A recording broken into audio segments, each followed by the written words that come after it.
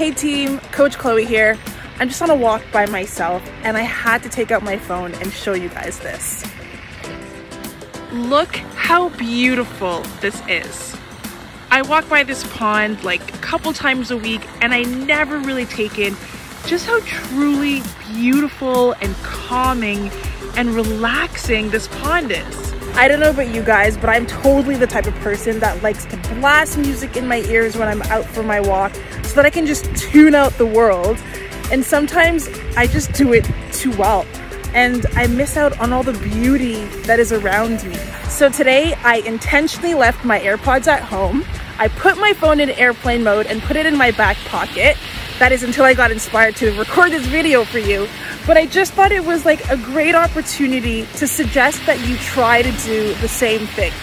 Go for an all walk or bike ride or run. Whatever you do, just take in the beauty that's all around you.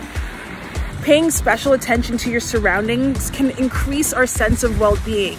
And the more we intentionally set out to find awe, the more likely we are to find moments of joy throughout our lives. It creates this circle of happiness. And you know what they say, happy people make healthy choices. And if walking isn't something that you're naturally drawn to, you can leverage those feelings of awe to make any activity more enjoyable and likely something that you'll want to do again and again. Bye.